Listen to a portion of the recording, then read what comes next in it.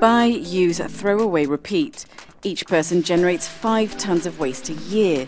But if nature can recycle itself, why not humans? Time for a lifestyle revolution.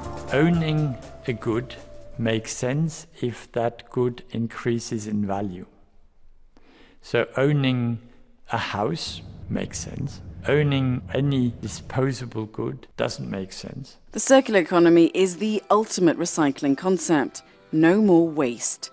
But it could also increase GDP by 1%, save the landscape from these eyesores, and save the planet from an ecological disaster. Currently, 1.5 planets' worth of resources are being used to produce goods and absorb waste.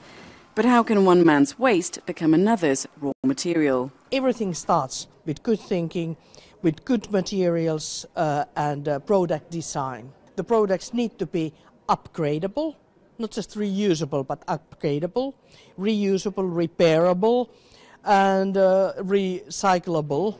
Innovation too is catching on. En ce moment, on travaille pour une entreprise qui est spécialisée dans le traitement du courrier. Ils ont un flux aller qui est rempli puisqu'ils amènent le courrier dans les entreprises, mais un flux retour qui est vide puisqu'ils ont livré le courrier.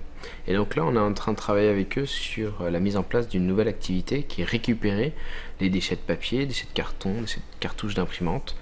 But at the grand unveiling at the plenary, the Commission didn't need 1.5 years to come back with such a bad proposal. Plans do include a common EU target to recycle 65% of municipal waste and 75% of packaging waste by 2030.